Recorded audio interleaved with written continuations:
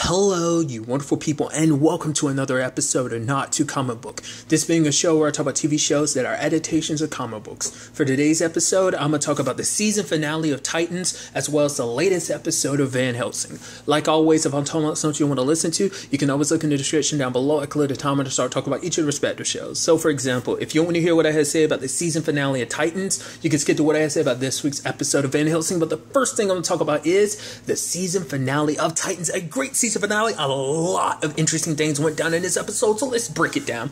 Well, first and foremost, obviously, we've got the squad of Rachel, Corey, Dawn, and Donna all going to try and, stop this situation, which we kind of got the full scope of what Cadmus was up to.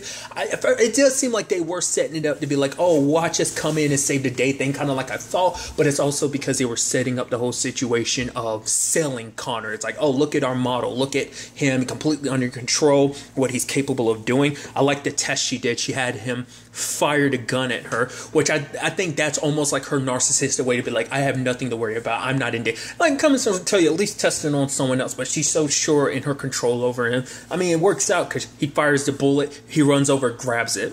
And then I felt bad for the poor bastard. It's like, oh, great, phase 2 and everything. It's like, oh, this is going to be great. And then, like, Connor throws the bullet into his head. I'm like, oh. The moment Connor started looking at the bullet, I'm like, oh, you poor bastard. Pretty gnarly way to kind of, bite the dust. But regardless, while they're on their way to rescue him, Slade shows up because it's like, oh, I made a promise I'm going to kill these Titans. I'm going to kill these Titans. But lo and behold, who shows up? None other than Dick in his new outfit, and everything was like, whoa, is that Dick? And he's just, dude, hand-to-hand combat with Slade. I even love the moment he pulls out his two electric staffs, and just like the way, like when he's pulling them apart, like the electricity that kind of forms behind his back. I don't know, it just looks so epic. And it's because and you see him, I feel like he always fought acrobatically, but I mean, to be fair, even Stewart had brought it up last episode that this new suit will allow him to kind of be a little more flexible, to kind of allow him to use his acrobatics more in combat. So you see that immediately with just like the flips and stuff he does. He's like a lot more agile in this suit, because I feel like, yeah, he was agile in his Robin suit, but he was never, like, we never saw him really showcase like some aspects of it, but not to that extent. Like, his movement was kind of very fluid, and I thought that was kind of pretty dope. And I think that's kind of a neat shift to show you from him as Robin versus him as Nightwing. It's just like a little bit of a thing, but I just thought that was kind of, I mean, it kind of makes the biggest difference altogether, but I just thought that was pretty neat. Yeah, him going toe-to-toe with Slade being like, I got this. But he start kind of losing on one hand, but, Rose shows up, and because for her, it's like the Titans are her family. She made a choice because she spent enough time with them, despite the whole Jericho thing. Obviously she knew she was there on the kind of false pretenses. Yes, Jericho was kind of the reason for it, but as spending so much time with the Titans, understanding them, it kind of made her get more insight to them, kind of realizing they're not as bad as her dad kind of made them out to be, and realizing, in all honesty, how much of a piece of crap her own father is. So she shifts sides, and her and Dick work together to fight him, which is pretty dope.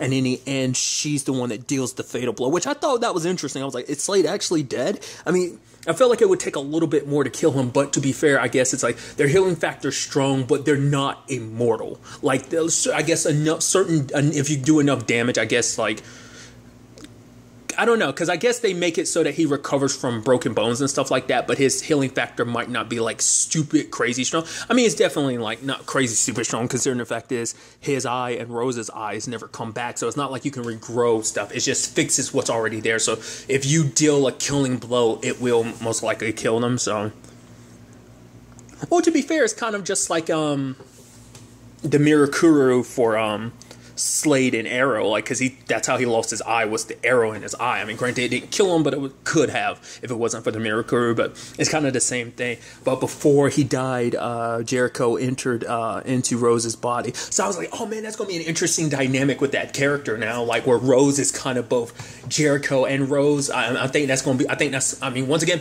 not knowledgeable in the comic books, so, the deep history that is, potentially Rose's character. So who knows if that's something that's traditional to our storyline, or that's just something they're doing for this. But that's pretty dope. I think probably going forward, you probably see them having battles in their head, arguing, being like, nah, like, it's my time to, like, run the body. Because even Jericho's like, yeah, this is going to take some, like, getting used to and stuff like that, and new adjustments and everything. But I think he was kind of like, yo, but the new costume is pretty dope, the deck and everything. So it's like, Okay, so that's taking care of Slade. That's one antagonist off the belt. But then, like, the next step is dealing with Gar, who's being controlled and attacking people, and you have Connor coming up there to deal with him.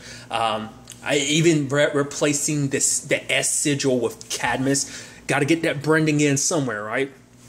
So obviously, no matter what form Gar is taking, even as a tiger, he stands no match against like someone who's half Kryptonian. So pretty much easily dispatches him. But I love that you have Corey, Donna, and Dawn there being like, all right, so what do we do? And it's like, so what do we do? And then Corey's like, hey Connor, and then you have Donna being like, really? Hey Connor, that was your plan? And Corey just shrugs. I just love the little comedic moments here. It's like, and Dawn is like, so Donna, go talk. It's like, why me? It's like, you go ahead. She's like, fine, I'll go. Because I think if anything, it's probably the whole aspect of like, well, you are the only one technically with superpowers amongst the group. So, and she's up there, he's like, hey Connor, you probably, you've never actually officially met. Which I'm like, that's interesting. You two have not officially met. That's interesting. Excuse me, but then she was like, it's like, you're part Superman, so come on, kind of, all right, because it's like, that's what it was, because I was trying to remember what she said. It's like, you're Themyscirian, he's Kryptonian, there's some common ship there, so you should be the one to talk to him. But she was kind of reaching out. It seemed like, hey, she might have been reaching out. I even love that she turns back to the others and give them a thumbs up, and they're like, all right, keep going. But didn't go that well, so he ends up hitting her, and she's like, okay, that really hurts. Or like, you shouldn't have done that, son. And they get into a fight. I'm like, yeah, to be fair, like, Superman and Wonder Woman could easily go toe-to-toe, so it makes sense that Wonder Girl and Superboy will be able to go toe-to-toe, especially both of them not being her being half Themyscirian, half human, him being half Lex Luthor, half being human, but the other half being Clark. So it was a pretty dope to see them kind of go hand in hand. But I mean, still, I think that Kryptonian side of things, I mean, you're borderlining some God-level stuff there, which obviously that kind of tips in the same lane as Wonder Woman. Not necessarily sure that necessary, because Amazonians are like, Diana's situation is obviously very different from every other Amazonian, because of, well, I don't know if that's true about Wonder Woman across all continuity. I know in the movies they made her part God, but like just an Amazonian, for a Themyscirian in general, kind of has their superhuman strength, so they're definitely like superhuman.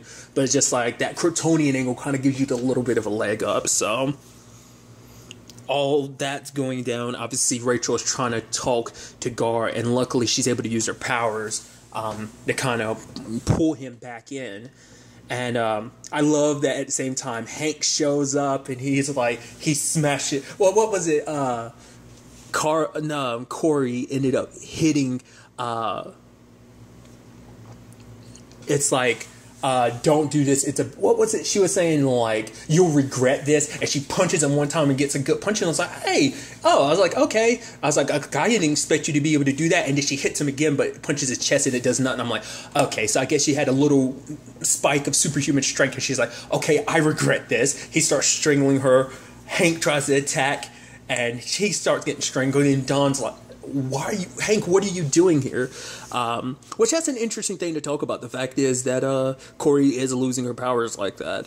I didn't realize like how deep that ran, because I kind of forget, just because you mainly see her using her firepower, I think it does slip my mind of like, right, she is superhuman. So like, for one, she has superhuman strength plus healing. It took Rachel healing her because of her powers kind of fading.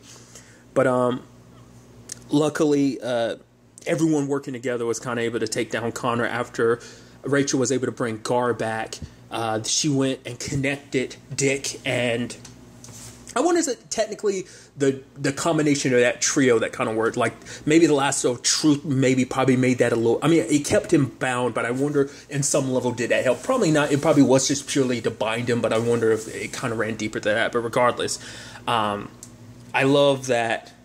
Obviously, at the same time, Mercy is running her deals and everything, but Bruce shuts that down. I'm like, and he's so cocky, he's drinking tea and everything. He's like, denied. Obviously, I'm paraphrasing, but I love that. It's just, I was like, oh no, like, smug guy behind the computer. I don't know why, I like that look on Bruce. But luckily, Rachel connecting Dick to Connor's mind was able to, reach him. I think especially after everything Dick has been through, like, it made him kind of the perfect candidate to kind of reach out, with what, and also I skipped over it, but I love he's like, looks like things are getting pretty fucking ugly, is what Hank had said. And Dick was like, you ain't got nothing to say about the costume? And Hank being like, I already did, and laughing. I'm like, I love that. Busting balls even in the middle of battle. I love it. But when it was all said and done, though, you have him Dick reaching into Connor's mind and being able to pull him out of the darkness. And once again, like I said, I think I think it was very symbolic, because obviously Dick representing the totem pole for being at the top of the totem pole in this, or rather, maybe you can think of him as the bottom of the totem pole, kind of the foundation of this team. And for him, and like I said, after everything that he's been through, stuff he's been dealing with, not just within the confines of the first and second season of the show, but also just what he's been dealing with in all this time, like that darkness, that even him being able to help Connor find his way to the light, I thought was pretty dope. And Connor was able to kind of come back and went after Mercy, who was trying to get away. And I love Corey punches her in the face and be like, this is for Lex Luthor, and punches her. She's like, ow! It's like, oh, not having superhuman strength sucks. Which Mercy did get a call from Lex. He was not too happy about that. I guess this was all part of his plan. And I was wondering if this was just Mercy's little thing, but I guess it's like, no, she's not going to do anything without Lex's call. So either he was disappointed because, hey, this was a deal you said it was going to go down easily and you screwed it up. Well, you also lost me my prized possession, one of my experiments. Or maybe it was a situation of she did do this on her own. I highly doubt it, but I guess that's still a possibility. But it's like, dude, they kind of all walk away from this, and it's like, Connor's looking like, I did this, but, for Dick, it's like, the fact of the matter is, you're part of the Titans, despite everything, because this is your home. He had told him that earlier and everything, and I thought that was kind of beautiful to see them all standing together. Don returning that little girl's toy, but the thing coming down, and Donna sacrificing herself like that, because once again, she is part human, so it's not like she's invulnerable, so she was electrocuted in the process, and that sucks. It's just like, just when they win, they stop all the bad guys, something like this happens, and the guilt kind of floats all around everyone, because obviously for Dick, it's like, the fact is he blames himself because he drew Donna back into the Titans, but Bruce had to remind him, it's like, you can't tell, you know how strong Donna Troy was. Like, the fact of the matter is, she would never do anything that she didn't herself want to do. So the fact that she was here helping you, it's proof that that's where she wanted to be. And obviously, Dawn blames herself because it's like, she sacrificed her life to save me. Gar blames himself because it's like, because of just everything I got mixed up in all of this, which even Dick's like, that wasn't on you, that was on me, because I left you tried to piece the Titans back together, and it was my fault because I left that on you. I should have never done that. I should have been here. But once again, he was kind of wallowing in his own, self-pity and everything. So there was that. Obviously, there's I did like the conversation between Bruce and, Dick about the whole situation.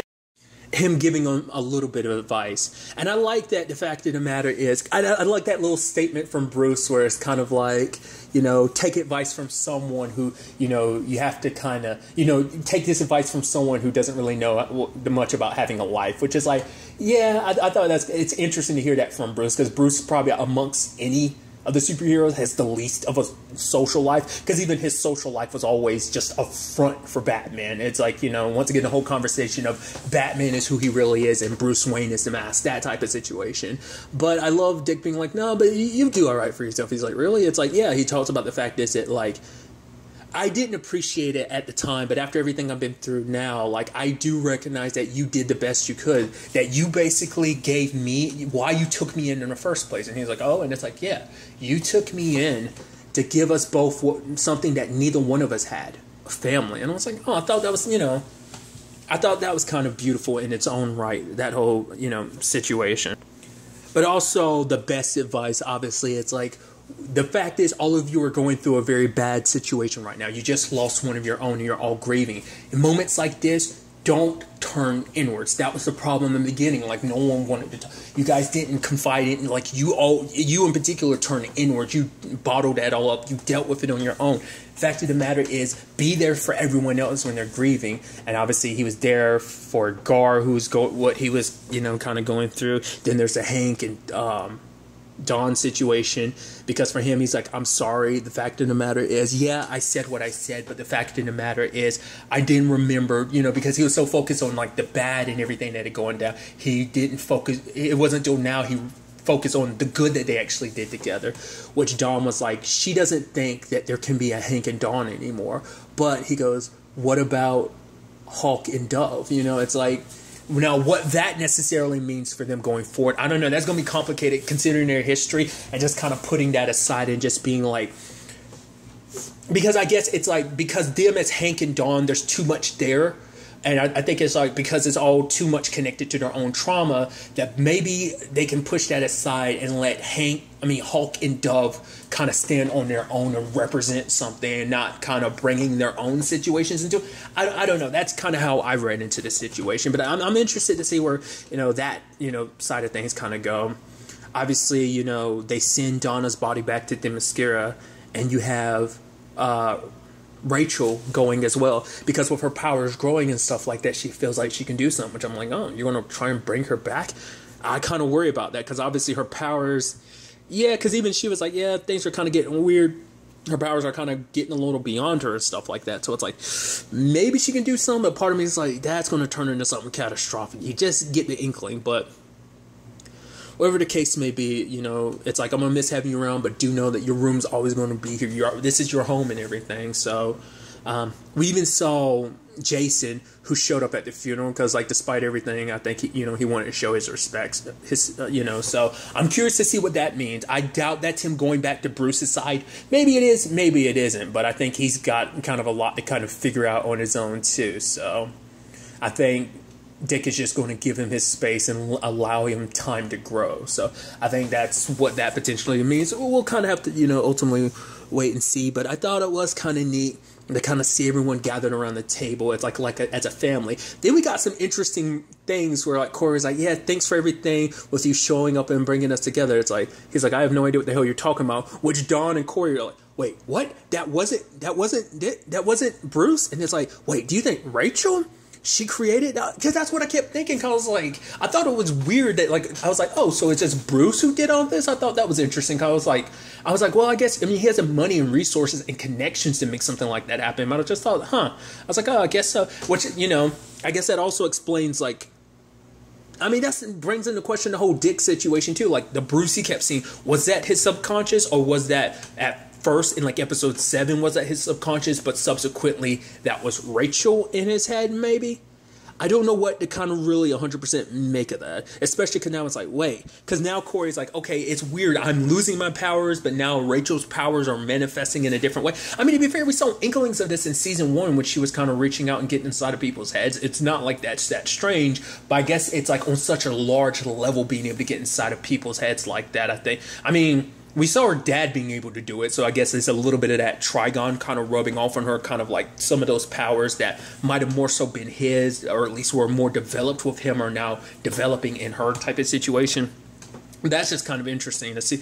And now that's probably, once again, setting up, her becoming Raven and everything, and probably, what that means for her powers, because that was something that's still kind of been a background thing. It's been part of the story, but it's never been a main focus this season. It was just popping up here and there. So I think going forward, especially if she's trying to bring Donna back, that might become, like I said, a thing. But we'll see, what ends up becoming that. Because I think it's going to be that thing of, once she starts tiptoeing in down that lane of, crossing the boundaries, crossing the boundaries between life and death might kind of cause some balance to be broken, and that might cause some evil to be unleashed. Maybe that'll be directly connected to her in the sense that her powers will kind of grow in this crazy manner because of that, or something. I don't know what to kind of make of that. That's definitely going to be interesting. But and I did like what Dick had said about the fact is them all gathered around, and it is kind of interesting. They're all here because of just kind of the fucked up families that they come from, you know, because for him, you know, he always kind of kept a distance because he thought, you know, just because of the messed up, because literally everyone in that table comes from a messed up family situation. Obviously, we know Dawn and Hank's situation, obviously Bruce and Dick's family situation. Corey's currently dealing with her twisted family situation. Connor coming from the background he's come from. Garb, similar case, you know, him in the Doom Patrol situation. And, you know, so I just think it is a neat element of when you actually break it down and think about it. It's like, yeah, and obviously can't forget about Rose's extremely complicated situation, which I'm curious to see, like, what that means going forward, too. Like, you know, well, once again, because we never got insight about Rose and her family, so it's like, at least, you know, Jericho's mom is still around and everything, but what about Rose's family? We've never kind of got too much into that, but regardless. But yeah, they've all kind of, but like, them all come, like, in them, this has become a place of strays, and when the strays all end up coming together, like, they're all people who believe, you know, who are heroes who believe in justice and doing the right thing. And that, you know, I don't know what the future holds for us, but the fact of the matter is to have this right now, you know, I just thought that was kind of a beautiful moment. And them all cheering and drinking her favorite drink. And it's like, oh my God, that's what she's been drinking all this time. You know, I thought that was like very symbolic and everything, especially because obviously, like, you know, there's some silver lining in the back of my head where I'm like, you can think of it like afterlife sense of like, she's with, you know, Aqualad now, but, you know, still. But then they're like, oh, there's trouble. And then, like, everyone's still sitting there kind of, like, not sure what to do. Dawn gets up and is like, what are you guys waiting for? And Bruce tells Dick, is like, yep, there's the answer you've been waiting for about, like, you know, what the future holds for him. And it's like, yep, there's still the Titans. And getting that shot at the end where they're all walking down the street, I'm like, yeah! You can't help but lose your mind a little bit seeing that. It's like, hell yeah.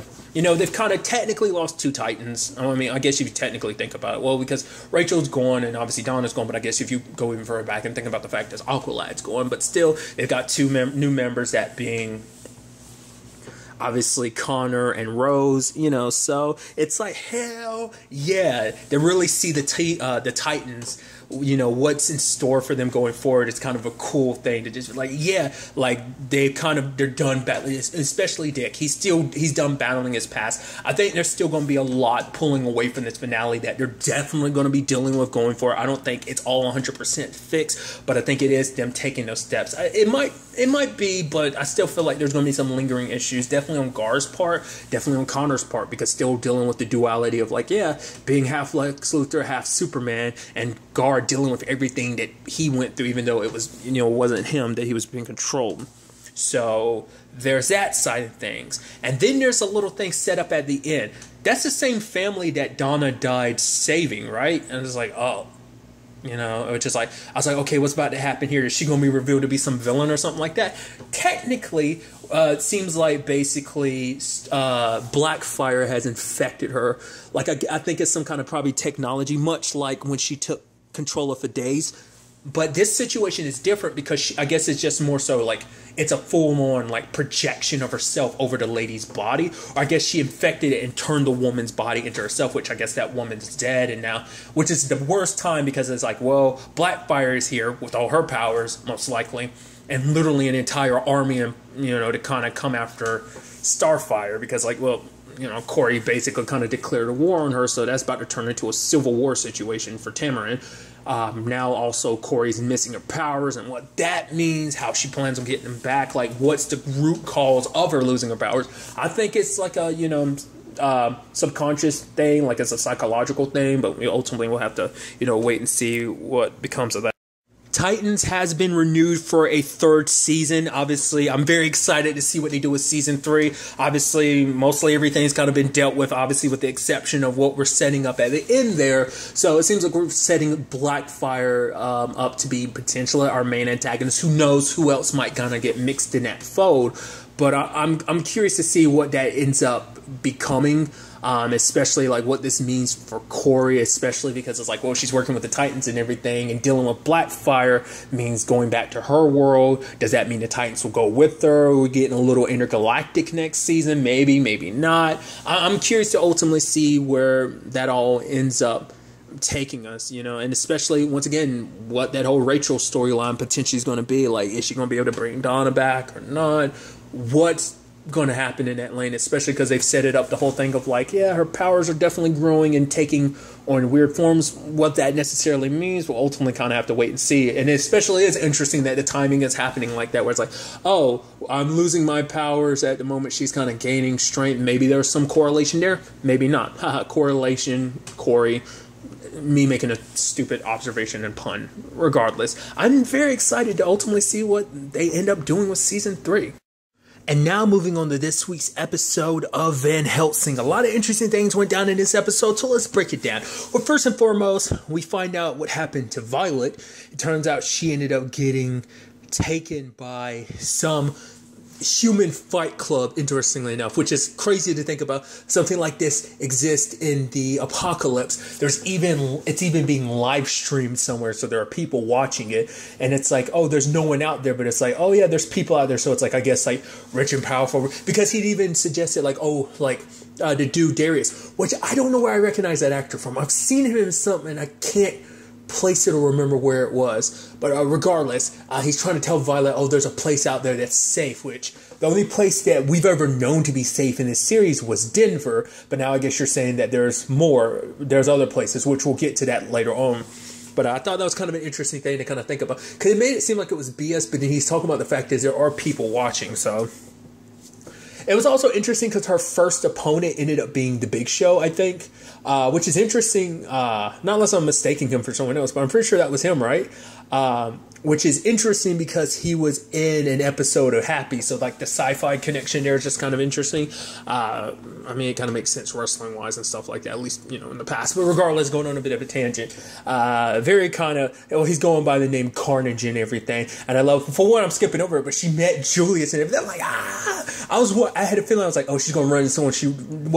I was like, is she going to run into Axel or something like that? Is this what happened to him? It's like, nah, she runs into Julius. So it's like, of course you meet the person you'd know. So I thought that was kind of a pretty dope. It turns out that basically this is kind of where he's been. I was wondering, I thought he'd end up meeting up with Vanessa and Jack, but he never did. This is why, because he ended up getting captured.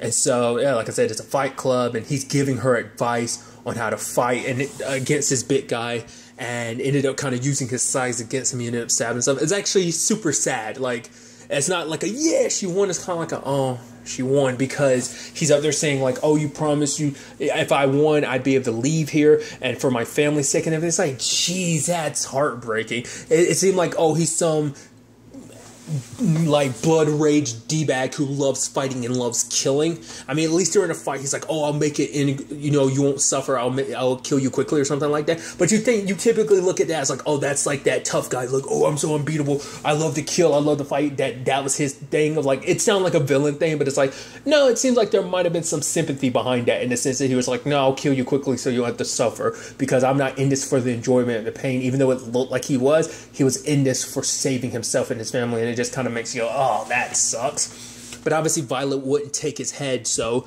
they took his head for her anyway. So that, I don't know, that was just kind of a heartbreaking situation. At the same time that's all going down, we have Axel and Jack meeting each other. I thought it was so interesting. Like, he's following the compass and everything. He's like, wait, what? So he goes back and it's like, whoa. And it's like, wait, where's Vanessa? It's like, wait, how do you know Vanessa? It's like, and it's like, oh, dude. And it's like, why is this point to you? What happened to, like, who are you? It's like, I'm her daughter. And even he's like, wait, but what? So that was interesting. And I even love that kind of like heart-to-heart moment they have and everything. It's like, we'll find your sister. And Jax is like, damn right we will. And he's laughing because he's like, yeah, you're most likely her kid. Because that's kind of like, because it probably reminds him of like Vanessa. I mean, throughout the entire series, but probably more so when he first met her and, really got to know her in season 1, when she was so desperate to find Dylan. She was so steadfast, and it doesn't matter what you tell her. She was so determined to find Dylan, it didn't matter. I think he probably sees a little bit of that. It's like, the fact of the matter is, he was like, I didn't know her as well as I thought I did, in the sense that he didn't realize how much of a burden she was carrying, like what she really was at the time. Because obviously that's something that's heavily evolved over the series, because at first it's like, oh, she can turn vampires back. into humans. The fact of the matter is she's got some supernatural abilities, but obviously that's grown and mutated into something else. She became something else, you know? So he didn't know her backstory of like, you know, what made her that way, that basically black tech, well, made her like that, you know? And now knowing that she's got 2 other daughters out there who are much like that. And I thought it was kind of interesting of him being like, you know, the fact is she always tries to do the right thing, but obviously, like, you know, there's always kind of like pain along that road, because obviously, you know, he's looking at Scarlet's sword and remembering just, you know, it's not always the easiest thing of just kind of like, the fact is, you know, people kind of had to be sacrificed to kind of put her on the path, you know, like obviously like they had their complicated relationship for a while because of the whole Scarlet situation, but still, I don't know, I just thought it was pretty, you know, dope and everything, and them talking. And I love, like, it almost seemed like Jack was trying to kind of get more out of him, and like, oh, she's like, oh, we were just getting started, you know, kind of in this conversation and stuff like that. So I don't know, I thought that's kind of a neat thing, because it's like, what are we planning on doing? We're planning on, like, you know, it's like, did you see the Dark One? Which I'm curious, you know, it didn't seem like Jack explained like what the Dark One situation was like, but I'm curious to see what that's going to be like when inevitably, like, Axel ends up meeting her and stuff like that. I'm curious what that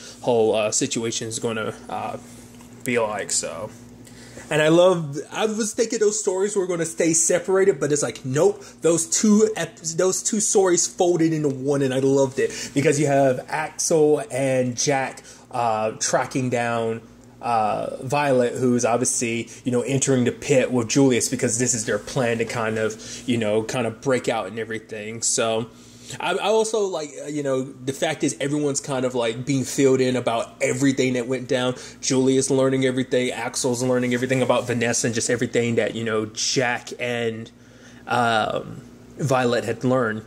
But I love it's like, all right, it's like Jack wants to rush in there. It's like, no, come on, we're going to come up with a plan. Once again, a little bit of that hot-headedness that is Vanessa. You know, you can kind of see that in Jack. And to be fair, you definitely see it in Violet too. I feel like, well, to be fair, when you actually think about it, I feel like Violet, it's kind of hard to say, because Violet, I feel like she flips between being kind of hot-headed, but she seems a little more even-tempered than Jack does, at least to me. Maybe that's not the case, but it just, I don't know, she seems a little more even-tempered, like, you know, but regardless, I love this, like, okay, Axel's like, you know, he's trying to come up with a plan. She's like, any day now. He's like, all right. It's like, okay, we do this, we do that. And then it's like, nope, Ivory and Scab show up and start killing people. And he's like, all right, new plan. He wipes away the plan that he was writing on the dust of the car. Let's follow them. I love that. Just ended up being a plan. I was like, how serendipitous in a very messed up way. And follow them through the trail of dead bodies and everything. And while, you know,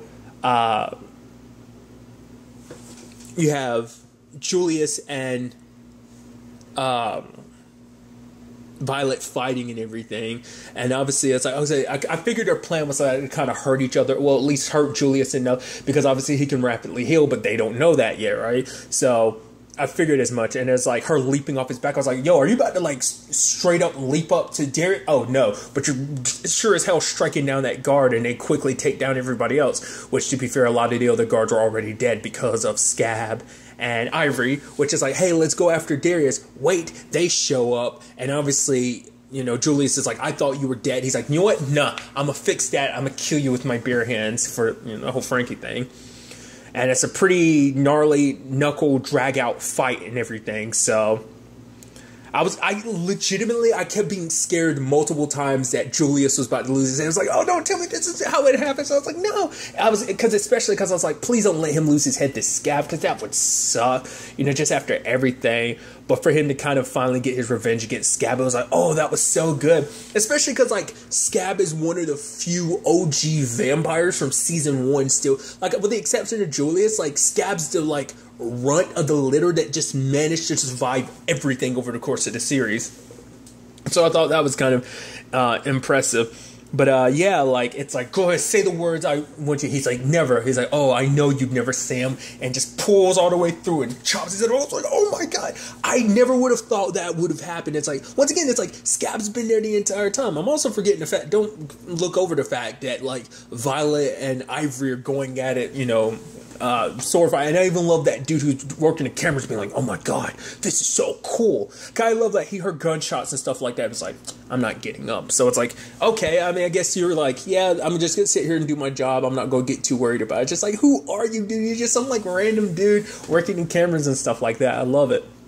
But Ivory, she got pissed and she went after Julius, and I was like, oh god, this isn't good, because I thought she was about to slice his head off. Because I love that, like, Axel was like, Julius? He's like, Axel? He's like, I got you. He's like, no, I want to handle this myself. He's like, all right, good luck, good, big guy.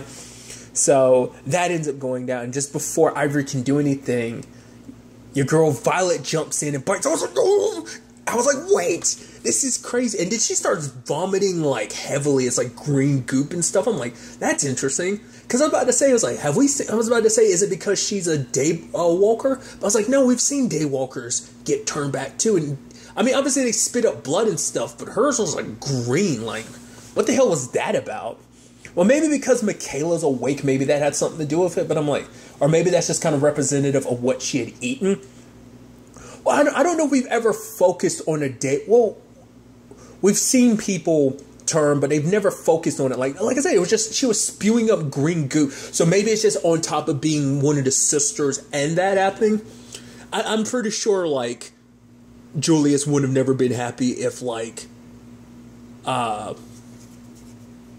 Scab had lived or whatever. But it's like, Ivory has, and it's that whole thing of being a vampire amplifies the evil in you. So when you actually go back to being a human, you're not an asshole. You're actually a decent human being. Most people, before they became vampires, it turns out, were decent people. Yeah, they might have their complicated situations, but more often than not, we've yet to actually see in a series where someone turns back into a human and is just a complete another piece of shit.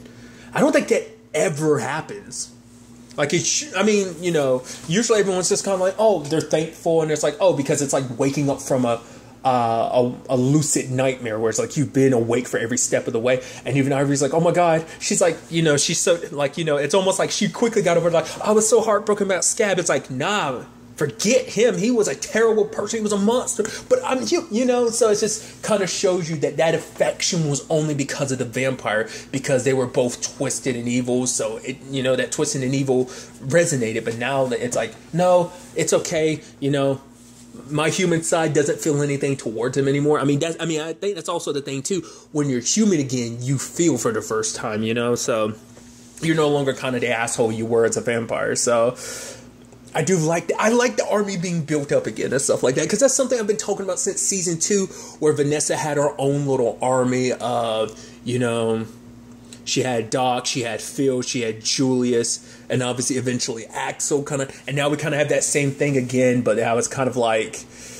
Julius, you know, and Vanessa, well, Julius and Violet, now Ivory, then there's Jack and Axel. Once again, I don't think Phil's going to pop back in the story. I think what we saw in Phil's episode, that episode where he was reunited with his wife and son, I think that was him kind of bowing out the story. I don't think I figured that's kind of what that was potentially setting up. So, but the thing, like, Ivory's here and everything, I'm like, wow, I would have never expected that. I don't know, I would have just assumed, like, you'd be dead, like, kind of like a Scab situation. I would have expected that. I would have never, I was like, that's actually kind of a neat turn of, like, nope, she got turned. So them working together to shut Darius down. He's not dead, so I'm curious what they're going to do with him. Are they just going to lock him up, or like what? You know, so that was kind of interesting. But what I really liked at the end, obviously they were able to get the amulet back. But yeah, Ivory being like, yeah, she serves the Van Helsings now and everything. It's like, wow, dude. I think we might, because, you know, it's like rather than taking a life, you have Violet be like, let's save a life, which is interesting because that was kind of like Vanessa's motto. So it's almost, interestingly enough, kind of passed on, that legacy's almost been passed down to her children. So I think that's kind of a neat element.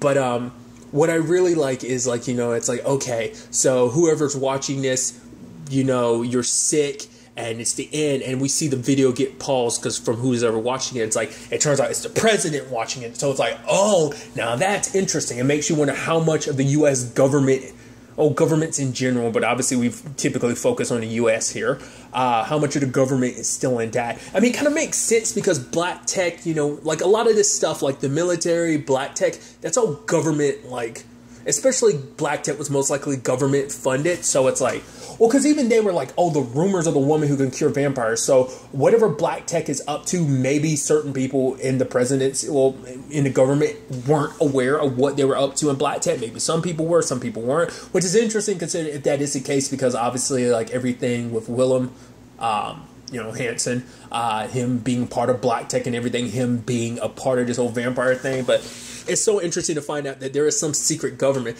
And it also plays into the fact is that, wait, there are secret places that people can be safe if the president is there. It's like, but who else is there? Is it like you have to be higher echelon government officials to kind of have somewhere, to be? Like, how many places are there out there? Are there some scattered everywhere? Is it one central location? Also, the fact of the matter is, it's also a little sick because that means the president was watching that. That means the president kind of, well, either that or someone she knows was watching it.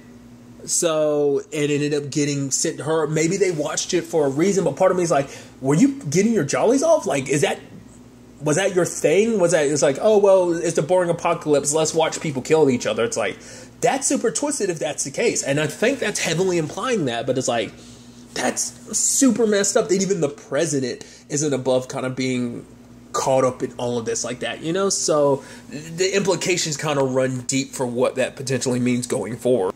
I mean, that really gets you wondering about the whole situation of like, what role are they going to play in all of this? What role have they played in all of this? Because obviously we know Black Ticket's been kind of had their hands in this vampiric pot for a while. I mean, obviously, once again, we see with the Willem / Hansen situation of like, it's all been for the purpose of raising the Dark One. Is the president and everyone else even aware of that? Or they're so like caught up in their own little communities where it's like the outside world no longer affects them. I guess it's Denver, but maybe a more sustainable Denver that doesn't work in the same lane. Because obviously there was because even like once again, like Black Tech has the tech and resources that they have, so they still have to be getting funding from somebody. So that must mean that the president is still funding them, but it must be something like Willem / Hansen must not have ever reported anything to the higher. So it's like, oh, I'm in my position, so I'm not. Because that's what I kept wondering is like, did he have to report to anybody higher up or not? Stuff like that kind of gets my mind wondering.